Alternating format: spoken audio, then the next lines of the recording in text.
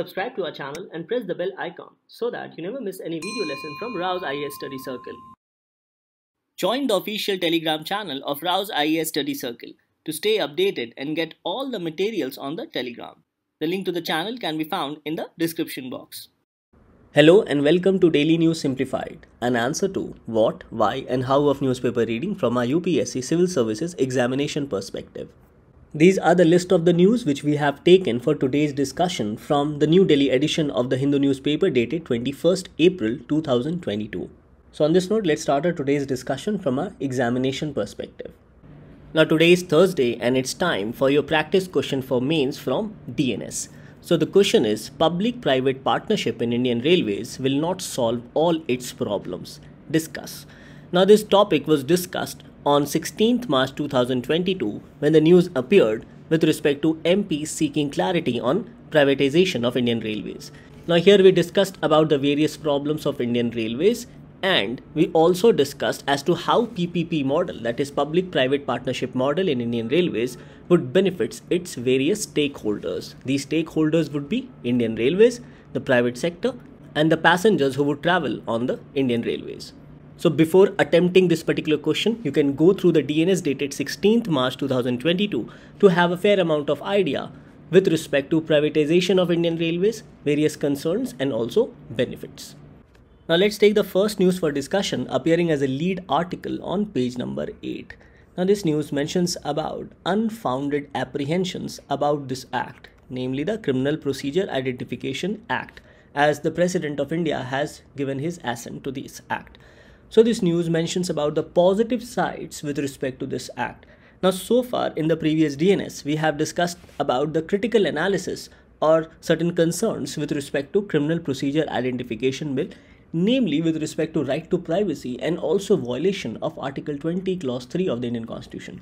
However, this article on the other hand suggests that taking measurements for the purpose of examination in order to prove that a particular accused is guilty or not does not violate Article 20 Clause 3, and it is also supported by number of Supreme Court decisions. Further, to facilitate examination and also collection of certain evidence, this aspect has also been provided under Section 53 and 53A of CRPC, which was added after the recommendation of Law Commission's report. So it is in this backdrop this article says that taking these measurements does not violate the fundamental right of an individual as provided under Article 20 Clause 3. Now Article 20 Clause 3 mentions about protection in respect of conviction for offences. And the third provision says that no person accused of any offence shall be compelled to be a witness against himself. So how does a person become compelled to be a witness against himself? By providing certain information which in a regular context they would not have liked to provide. So basically taking information from an accused without their consent. So the aspect of consent becomes important here.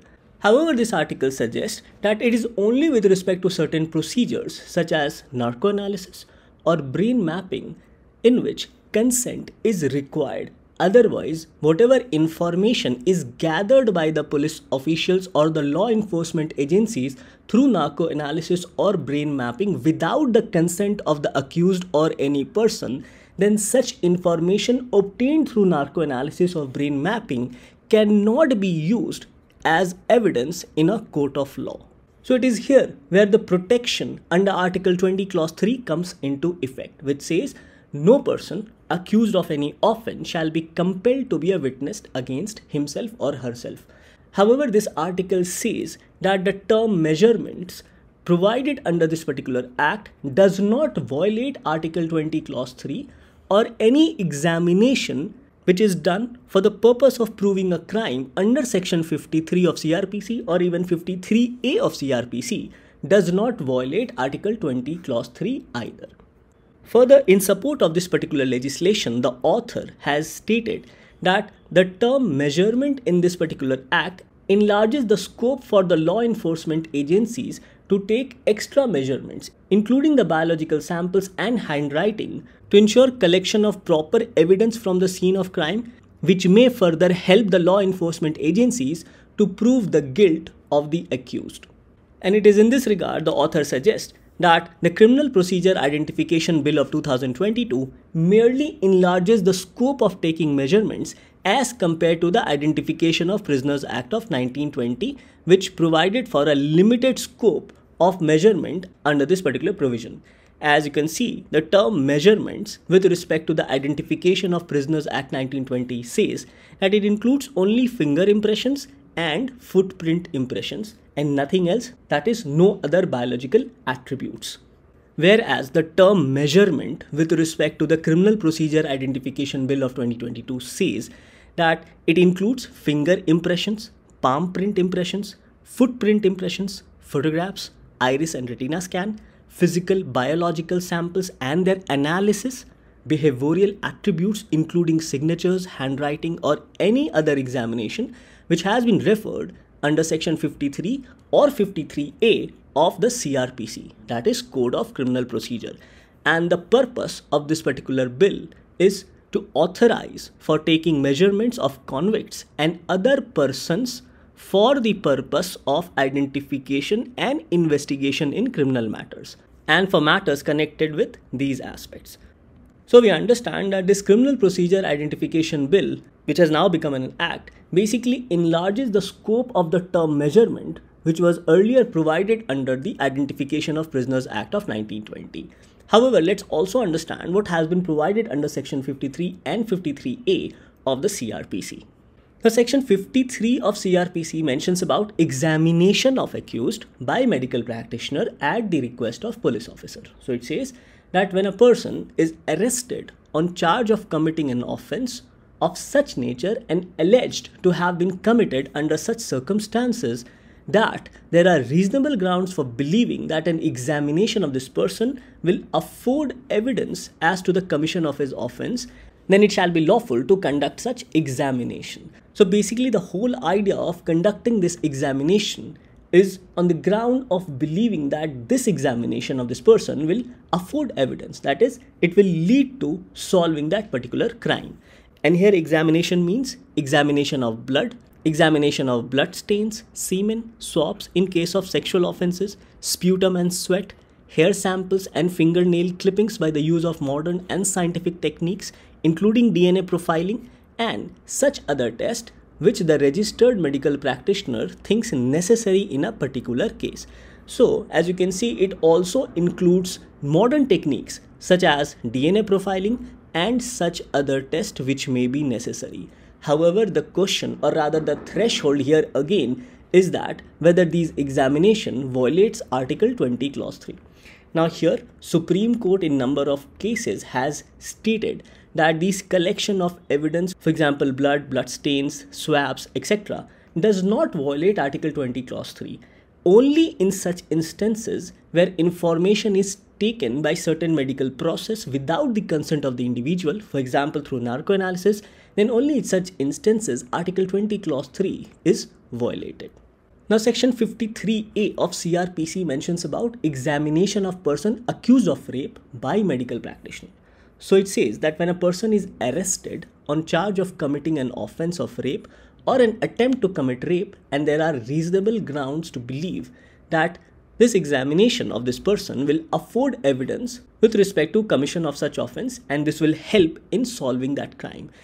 And here examination refers to the registered medical practitioner shall examine such person and prepare a report of his examination giving the following particulars. These particulars include name and address of the accused and of the person by whom he was brought, age of the accused, marks of injury, description of material taken from the person of the accused for DNA profiling, and other material particular in reasonable detail.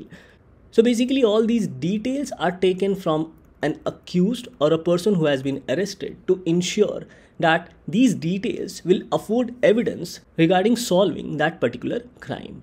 So this article says that measurements and also examination of an accused under section 53 and 53A of CRPC does not violate Article 20 Clause 3. And in support of the argument forwarded by the author, he mentions about this Supreme Court case of State of Bombay versus Kathi Kalu. Here the Supreme Court held that a person in custody giving his specimen handwriting or signature or impression of his thumb, finger, palm or foot to the investigating officer cannot be included in the expression to be a witness under Article 20 Clause 3 of the Indian Constitution. So this article says that no person accused of any offence shall be compelled to be a witness against himself. And in this regard, by providing the specimen handwriting or signature or thumb impression, it does not mean that the person is being compelled to become a witness against himself as per Article 20 Clause 3. It further says that the Supreme Court in number of cases has held that taking blood sample for the purpose of DNA test or taking hair sample or voice sample will not amount to compelling an accused to become witnessed against himself, as such samples by themselves are not harmful and these samples do not convey any knowledge with respect to commission of a crime. So it cannot be said that by taking samples a person is being compelled to be a witness against themselves as per Article 20 Clause 3. Further, this article has also mentioned that what is prohibited under Article 20 Clause 3. So it says that in the case of Selvi versus State of Karnataka, the court held that only exceptions are scientific techniques such as narcoanalysis and brain fingerprinting, which the Supreme Court held to be testimonial compulsions if conducted without consent. So if these tests such as narcoanalysis, polygraphy and brain fingerprinting are conducted without the consent of the person or the accused, then such evidence cannot be used in a court of law. And that's why these scientific techniques are prohibited under Article 20 Clause 3 of the Indian Constitution. Further, these scientific techniques including narcoanalysis, polygraphy and brain fingerprinting does not become part of examination under Section 53 of CRPC. So this article overall suggests that taking measurements as per this act for the purpose of investigation of a crime will not violate Article 20 Clause 3 unless narcoanalysis is done, unless polygraphy is done or even brain fingerprinting is done without the consent of the accused. Now, despite this assurance, there are a number of modern scientific techniques which are being utilized currently to obtain information for the accused. So here the author says that validity of any new scientific technique to be applied in future would need to be tested on the touchstone of permissible restrictions on fundamental rights, namely Article 20 Clause 3 of the Indian Constitution. Now there are few concerns or issues which also has been highlighted in this article. And these concerns are regarding the juveniles. Now, the Criminal Identification Act does not explicitly prohibit taking measurements of juveniles. However, if measurements of these juveniles are taken, then they cannot be used for future references based on Section 3 of the Juvenile Justice, Care and Protection of Children Act of 2015. Why? Because Section 3 of JJ Act provides for general principles to be followed in the administration of this particular act in case of dealing of offences by juveniles. And one of such principle is regarding principle of fresh start, which says that all past records of any child under the juvenile justice system should be erased except in special circumstances. So again, the author says that the Criminal Identification Bill should have added a provision with respect to storage of these measurements, especially in case of juveniles. Further, the author says that even access to biometrics collected by the Unique Identification Authority of India has been refused to law enforcement agencies on the pretext of technology issues and also regarding strict provisions of concerning law, including the aspect of right to privacy. So these are some of the concerns which have been highlighted with respect to Criminal Identification Bill. So this author has concluded that law enforcement agencies should use better technologies as it will not only help in minimizing the probability of errors, but it will also help the law enforcement agencies to reach the right conclusion based on evidence gathered, collected and analyzed through modern scientific techniques. However, these better technologies or advancement in technologies must ensure that Article 20 Clause 3 is not violated.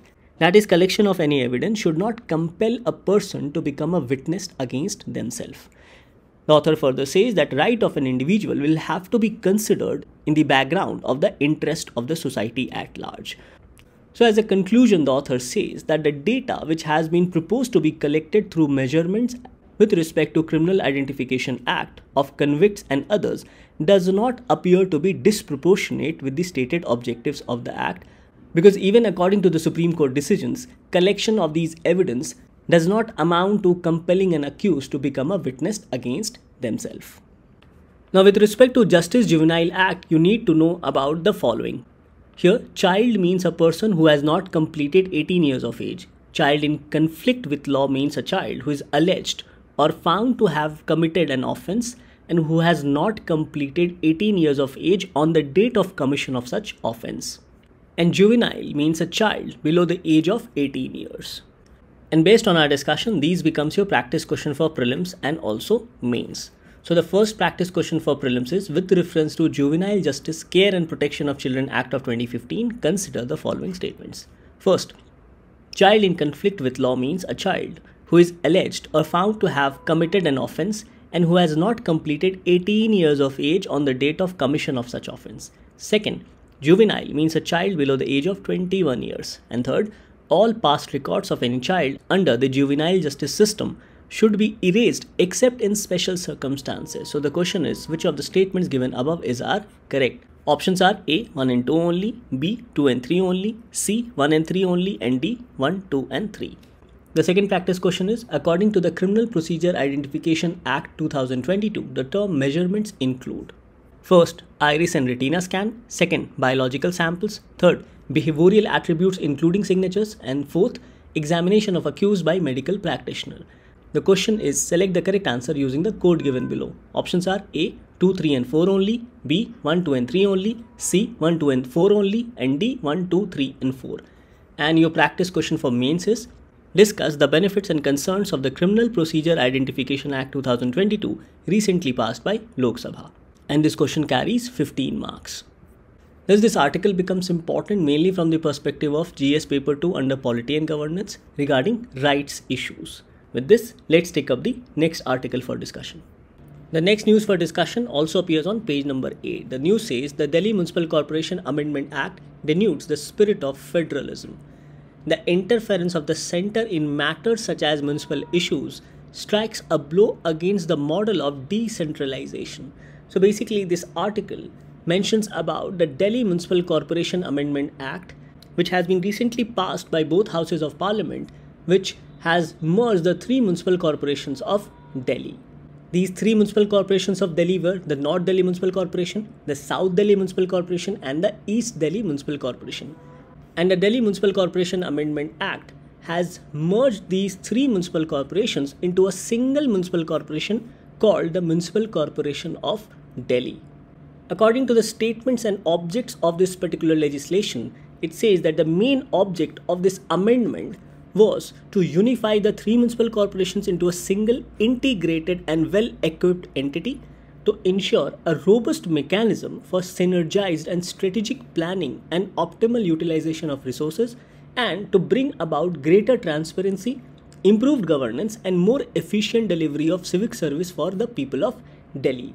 However, this article says that despite this good intention of the Delhi Municipal Corporation Amendment Act of 2022, there are still certain concerns, and one of the main concerns is with respect to the aspect of federalism and also the fact that it takes away power from the Delhi Legislative Assembly and transfers it back to the central government.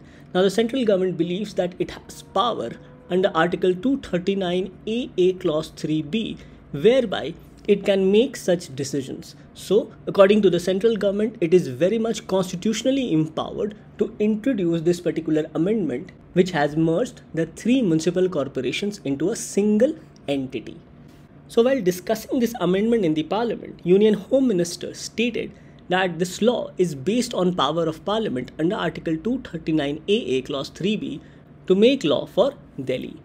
Now, Article 239AA, which was added by Constitution 69th Amendment, provides for special provisions with respect to Delhi.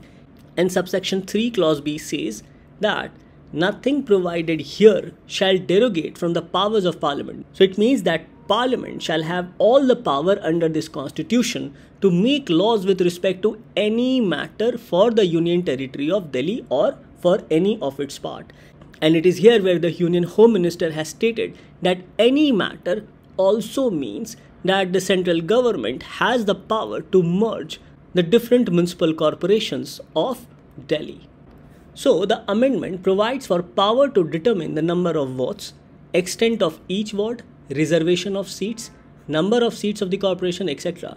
And all these powers, which earlier were vested in the Delhi Legislative Assembly, has now been transferred to the central government. Further, through this amendment, the central government has also decreased the number of seats for the Municipal Corporation of Delhi from 272 to 250. So it says that the number of seats of councillors in the Municipal Corporations of Delhi is also decided now by the central government. By exercising this very power, the number of councillors to the Municipal Corporation of Delhi has been reduced from 272 to 250.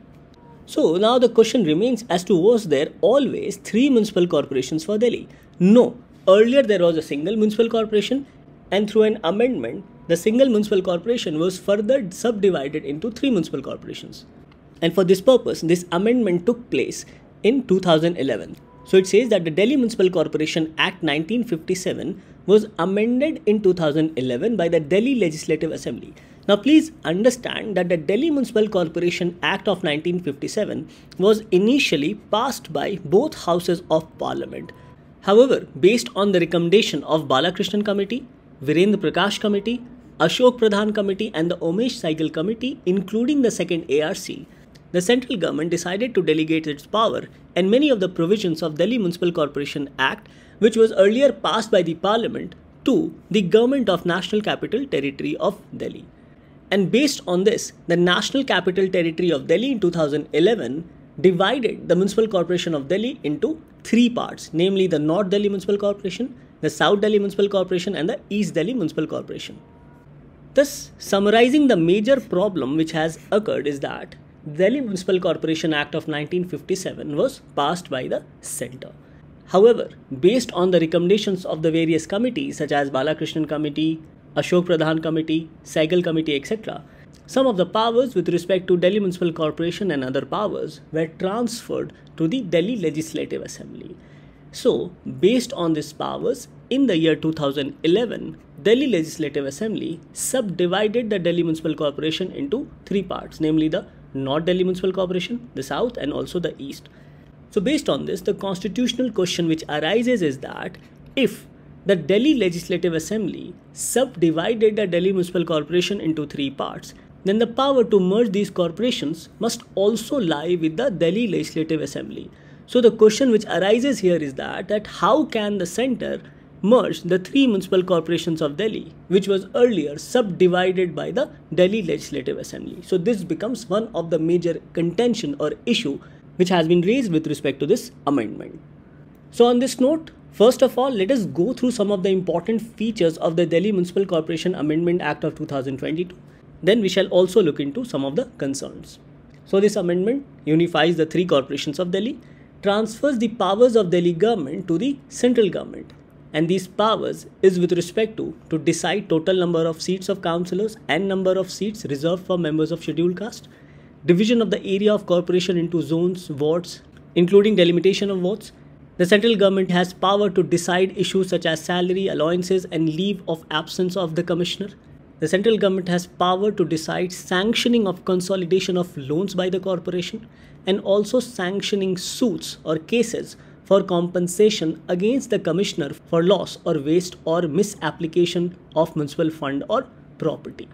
So basically, if a case is filed against the commissioner with respect to loss or waste or misapplication of municipal fund or property, then prior sanction of the central government will be mandatory. Another feature is that it reduces the number of seats from 272 to be not more than 250. So 250 is the upper limit. It removes the post of the director of local bodies. So earlier there was a post of director of local bodies, and the director assisted the Delhi government and discharged the following functions. He coordinated between the 3 corporations. He framed recruitment rules for various posts for the Delhi Municipal Corporation. And he also coordinated the collecting and sharing of toll tax collected by the respective municipal corporations of Delhi. Further, the amendment provides for a special officer to exercise powers of the corporation until the first meeting of corporation is held after the commencement of this act. And this amendment also provides for provisions of e-governance system for citizen services on anytime, anywhere basis for better, speedy, accountable and transparent administration. The next important feature is that the amendment omits the provision for conditions of service of sweepers employed for doing house scavenging. So manual scavenging and conditions of service for such sweepers have been omitted by this amendment. So these can be said to be some of the important features for the Delhi Municipal Corporation Amendment Act of 2022. Now, based on our understanding so far, let's go through some of the concerns which has been highlighted in this particular article. So the first concern is that this amendment replaces the term government in the Delhi Municipal Corporation Act 1957 with the term central government. Now, earlier the term government meant the government of National Capital Territory of Delhi. However, through this amendment of 2022, this term National Capital Territory of Delhi has been replaced by the term central government. So anywhere where the term government appears in the Delhi Municipal Corporation Act, it would mean the central government. So it says government under the 1957 Act meant the government of National Capital Territory of Delhi. So the 2022 amendment will take away powers of the elected government of Delhi, and the municipal corporation will be under the administrative control of the centre, since the meaning of the term government means the central government. Now the second concern highlighted is that the parliament lacks the legislative competence to amend, as the previous amendment to trifurcate the Municipal Corporation of Delhi was passed by Legislative Assembly. Now this is the same point which we have discussed here. That is, when Delhi Legislative Assembly subdivided the Delhi Municipal Corporation into three parts, then how come the centre merged the three municipal corporations of Delhi? The third concern is that this amendment goes against the federal structure, as Parliament cannot interfere in matters of local polls which are within the legislative domains of respective state governments. Now another concern which goes against the federal structure or federal nature of centre-state relationship is that during the course of this amendment, Delhi Legislative Assembly was not consulted on any matter. So prior consultation would have facilitated centre-state, or in this case the relationship between centre and the Union Territory of Delhi. And this would also have been in line with the 2018 judgment of Supreme Court, where the Supreme Court held that it's important to ensure the federal balance between the centre and the elected government of Delhi. The next concern highlighted is that the central government has decreased the seat of Municipal Corporation of Delhi. And this has been done without considering the increased population of the Union Territory of Delhi. The fifth concern is that it removed the post of the director, as this post was created at a time of division of municipal corporation to coordinate the functions of the three bodies and also to resolve the function anomalies arising out of the division. However, according to the central government, since the municipal corporations have been merged, hence the post of the director is no longer required. And in the place of the director, the central government has provided for a post of special officer. Until a new body is elected for the municipal corporation, the powers and functions with respect to the Municipal Corporation of Delhi will be discharged by this special officer. So the concern here is concentration of power by the central government by appointing a special officer. The next concern highlighted is transfer of certain powers to the centre. Now we have already seen this, that the central government has also taken over powers from the state to decide matters of salary and allowance, leave of absence of the commissioner, sanctioning of consolidation of loans by corporation, and also sanction of suits for compensation against the commissioner. The next concern highlighted in this article is that the central government has decided to overlook the aspect of Part 9A, which was added through the Constitution 74th Amendment with respect to municipalities. So the author says that the central government has chosen to overlook Part 9A of the Constitution, which empowers the state governments to make laws concerning representation to the municipalities. And here the author says that the argument of the centre that Article 239AA, which was added by Constitution 69th Amendment, can be applied over Part 9A dealing with municipality does not hold good, as the latter is a specific law which will override the general law related to Article 239AA. So here the author says that the Constitution 69th Amendment Act relating to special provisions with respect to Delhi is a general law, and specific law with respect to municipalities will override the general law. So this is one of the concerns highlighted by the author in this article. Now another point highlighted by the author is that Part 9A dealing with municipalities was added through Constitution 74th Amendment. Now this took place after the amendment with respect to provision for Delhi. So it says that it succeeded the Constitution 69th Amendment Act 1991 that brought in Article 239 AA. So it means that when Constitution 74th Amendment was introduced, then special provisions with respect to Delhi was already a part of the Constitution through Article 239 AA. So it says that if the intention of the Parliament was to exclude Delhi with respect to municipalities under Part 9A, then it would have specifically stated under Part 9A, since amendment related to municipalities took place after the amendment which added Article 239 AA. So these are some of the concerns which has been highlighted with respect to the Delhi Municipal Corporation Amendment Act of 2022.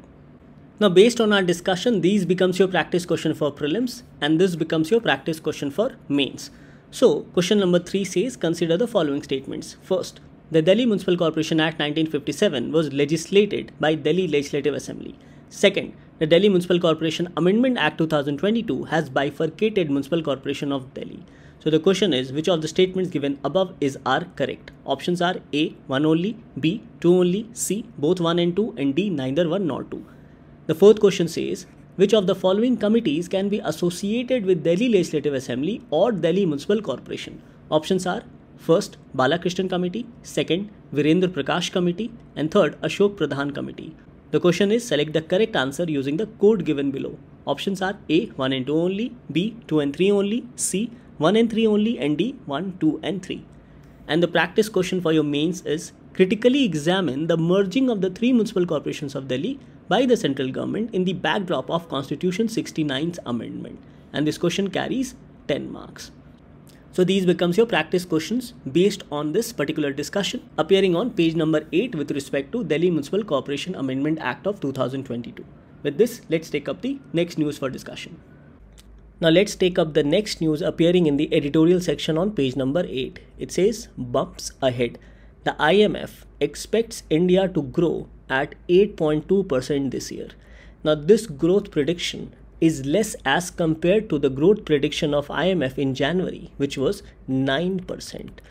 And the IMF has also flagged multiple risk factors ahead because of the impact of COVID and also Ukraine war. So the IMF has predicted that because of this crisis upon crisis, namely COVID and Ukraine war, the economic outlook may not be as good as it is expected. And accordingly, in its latest 2022 World Economic Outlook report, the IMF has pared global growth hopes for 2022 from 4.4%, which was projected in January, to just 3.6%. So the projection for global growth has also declined. Now we have already stated that the World Economic Report is published by the IMF. Now look at these questions asked by UPSC in the prelims of 2014, 2015, 2016 and 2019. And all these questions are based on various reports published either by World Bank, World Economic Forum or the IMF.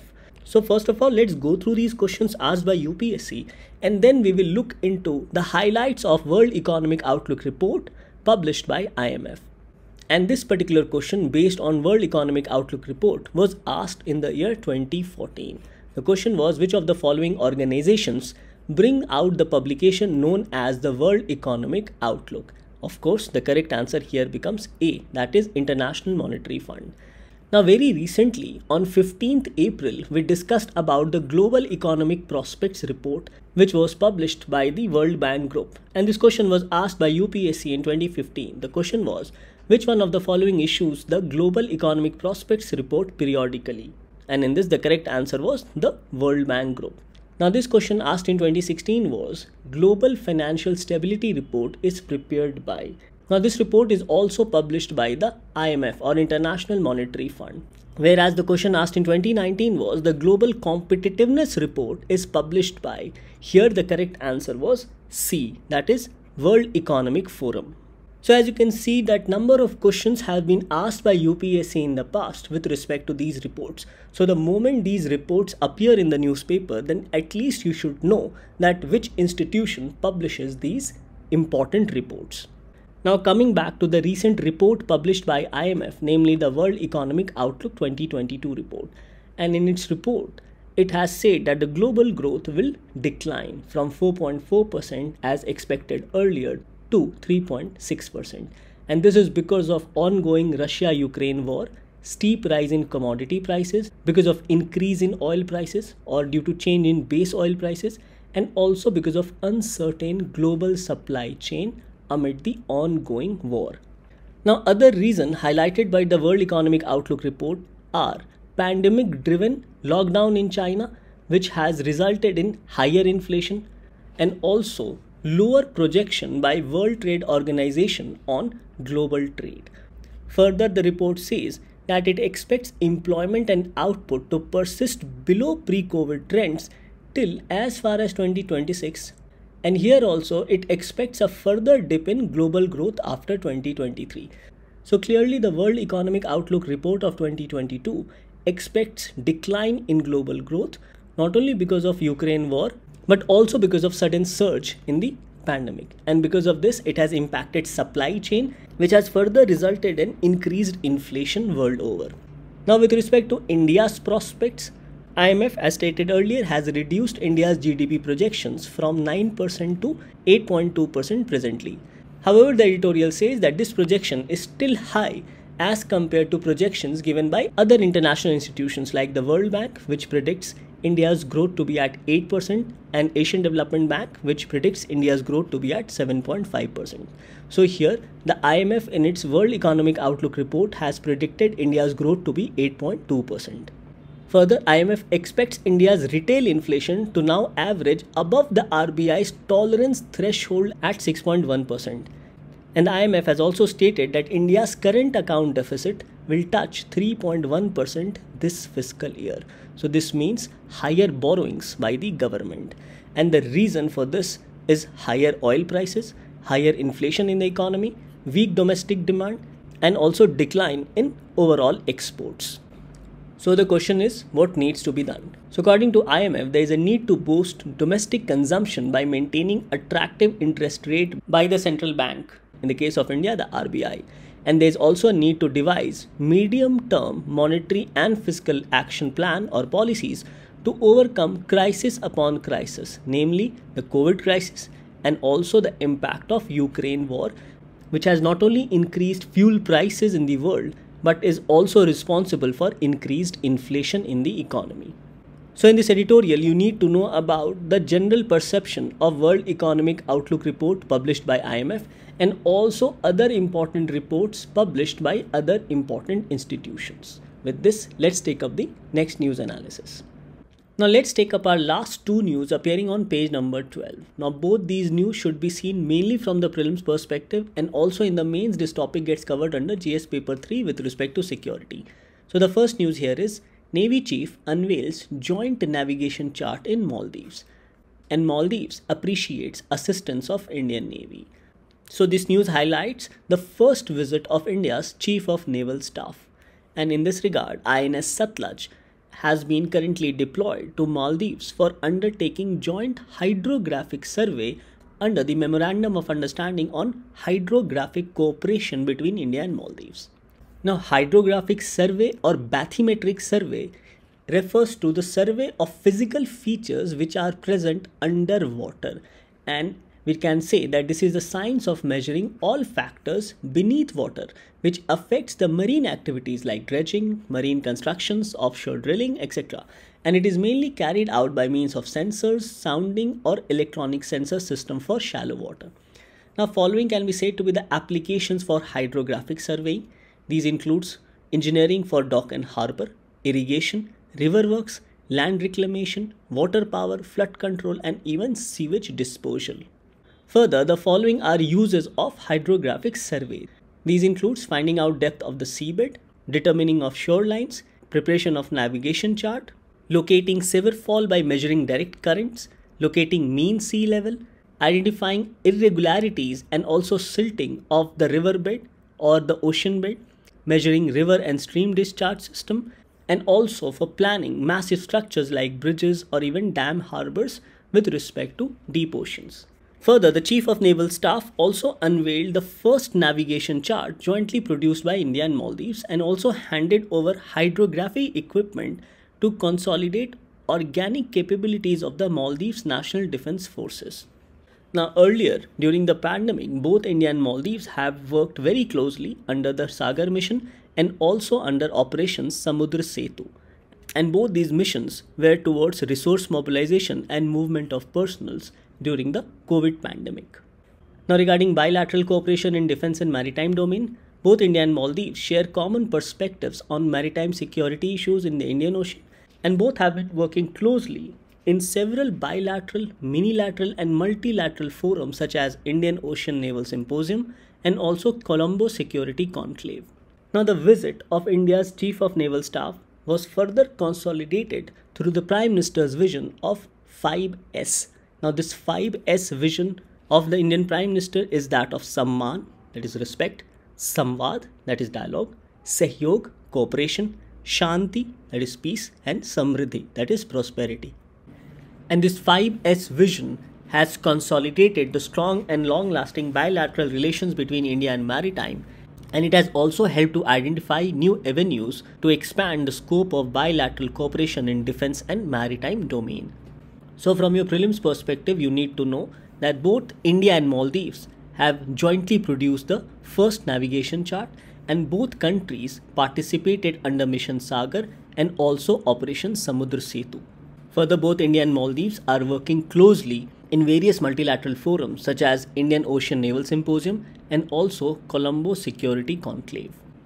The next news under page number 12 is 6th Scorpene takes to water, and the 6th Scorpene is INS Vakshir. So, the 6th and last submarine under India's Navy Kalvari class submarine of Project 75 has been launched, namely INS Vakshir. Now the other submarines under Project 75 are INS Kalvari, INS Khanderi, INS Karanj, INS Vela and INS Vagir. So the Kalvari class submarine is a class of diesel electric attack submarines based on Scorpene class submarine, which is built for the Indian Navy. Now these Kalvari class submarines are capable of offensive operations across the entire spectrum of naval warfare, including anti-surface warfare, anti-submarine warfare, intelligence gathering, mine laying and also area surveillance. The Kalvari class is also fitted with anti-torpedo decoys for self-defense, and the weapon systems and sensors are integrated with Submarine Tactical Integrated Combat System.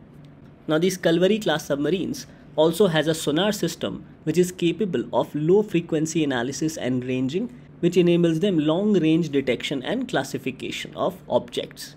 Now these submarines under Project 75 are designed by French Naval Defense and Energy Company DCNS and are being manufactured by Mazgaon Dock Limited in Mumbai. So in this news you need to know about Project 75 and the Scorpene class submarines, namely INS Kalvari, INS Khanderi, INS Karanj, INS Vela, INS Vagir and the recently launched INS Vakshir. And another important point is that these Kalvari class submarines are designed by French Naval Defense and Energy Company and are being manufactured by Mazgaon Dock Limited in Mumbai. So with this discussion, let's take up the question for the day. Now based on our discussion, this becomes your practice question for the day. The question is, which of the following reports are published by International Monetary Fund, that is IMF? Options are: first, World Economic Outlook; second, Ease of Doing Business; third, World Development Report; and fourth, Global Financial Stability Report.